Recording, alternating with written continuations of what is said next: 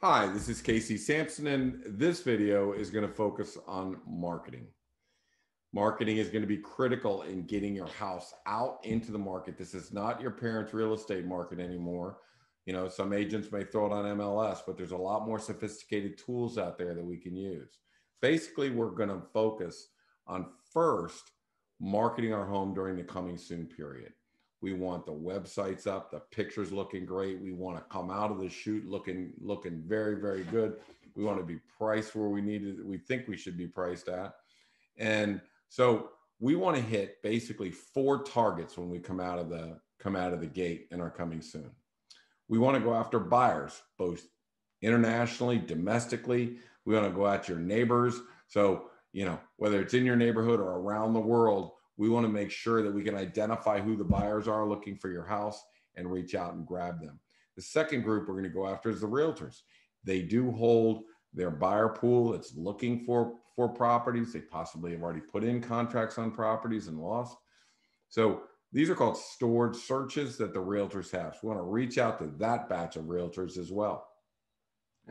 The third group are the renters. There's a lot of people, within probably a mile of your house, 500 people that are renting properties, or within the same school district where they love the area, they want to buy, the interest rates are low, they know the prices are getting away from them. So now they're converting and starting to buy. So we want to reach out to all the potential renters in your area. That's our third group. Our fourth group, believe it or not, and some people call them their nosy neighbors. I think neighbors are a great asset. They put the highest value on the schools, the community, the commute, on their neighborhood. So we want the neighbors in the neighborhood to know about the home, know its special features, and be able to offer that to their family, friends, or business associates. Be surprised how many times your buyer will come from a neighbor. So let's get into it. Let's take a look at it. So first thing we're going to do is, like I said, we're going to make sure that everything is perfect. We're going to get onto Zillow. That's the number one site that people are looking at. We're going to make sure the pictures look great. We can redirect over to our website. We want to make sure that we look good on Zillow and good on the MLS. So, that is the basic start of this. The next thing, in which Julie, my assistant that's been with me for now 12 years, is an expert on social media marketing. So we are really good on creating ads, pushing those ads to the right buyers. In other words, we'll identify who the buyer is potentially for your home. How old are they? Where do they work? Where do they currently live? How many kids do they have? What's their income that they make, to afford a house like yours? So we're going to start narrowing down that in what's called geofencing. We're going to start targeting our buyer pools. Now, the MLS and Zillow will take care of everybody. This is about specifically targeting certain people. We'll also have the help of Google Ads. And Google Ads, let me give you a perfect example. We had a home in Vienna. It was not getting a lot of love from the people around Vienna or its normal buyer pool. So our social media, though, went nuts. Everybody loved the home. They, was getting a lot of loves, a lot of shares, a lot of comments. So what happened was Google Ads picked up a buyer that was looking at a home in McLean for $1.6 million. It took our ad and it put it in his Wall Street Journal feed, who he's living in New York, in a penthouse in New York. He opens up his Wall Street Journal online. There's our house. He falls in love with it. He gets on a plane. He meets his realtor. He buys the house. This is how sophisticated social media works. So that's another one. And that's going after basically buyers that may or may not have realtors. We're going directly out to the buyers. Most buyers are doing the searching for their home themselves, not the realtor. So let's talk about the realtors. We have the address, the email address of every realtor that has a stored search on this property. So we want to make sure that those realtors have a professional looking, beautiful presentation of our house that their clients are looking for. That goes to the realtor. It also goes to the home buyer that has that stored search. Now, then what we like to do is see if they love it. How many people opened it? How many people liked it? How many people favored it? That is in the predictive analysis, but we need to get everything out there in this coming soon period, because I want to know, do we have a buyer pool that's accepting this house or not? The third group we're going to go after are the renters. There's a huge number of renters that are living around your property that want to stay in the school district. The interest rates are low. The prices could be starting to get away from them, so they want to get in on that train. There's your buyer demand. So there's a good chance that your buyer is renting a home in the school district that you're currently in. The fourth group we want to look at is your neighbors.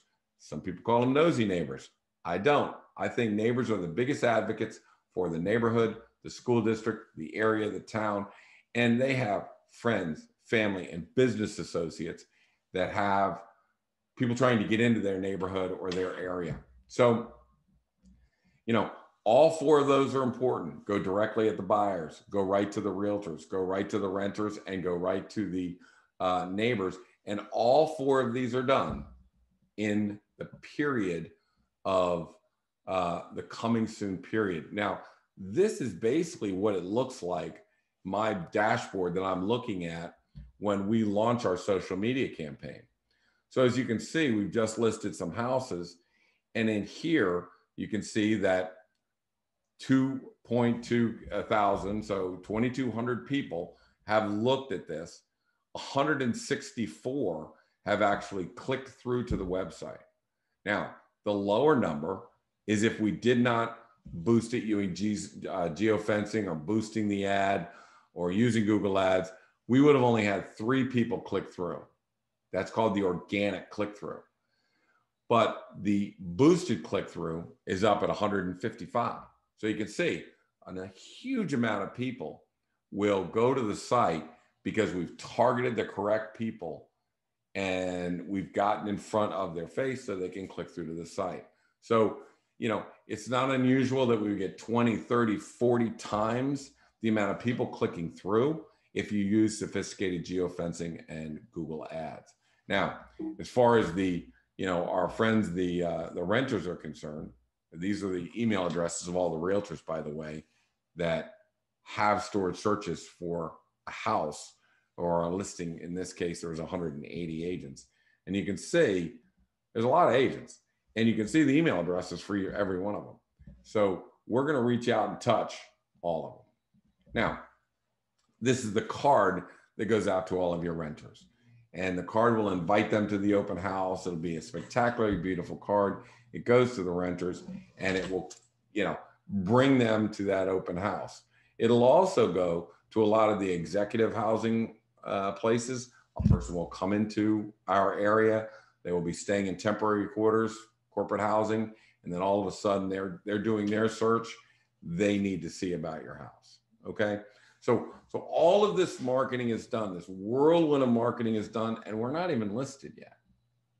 So on Tuesday, we'll take all the data that we're gathering. I'll look at the websites and I'll look at all of this information, and then we'll sit down and determine, are we at the right price or are we not at the right price? Now, to be honest with you, probably 3 or 4 out of 5, we're right where we want to be.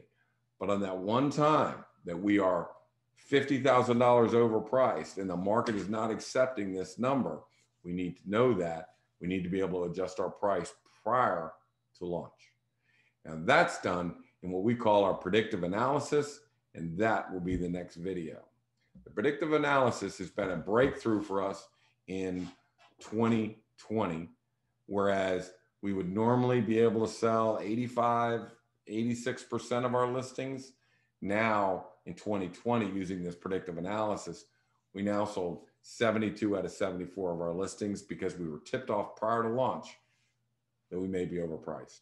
So next video, predictive analysis, don't miss it. My name is Casey Samson with the Casey Samson Team, and we hope you've enjoyed this. Thanks.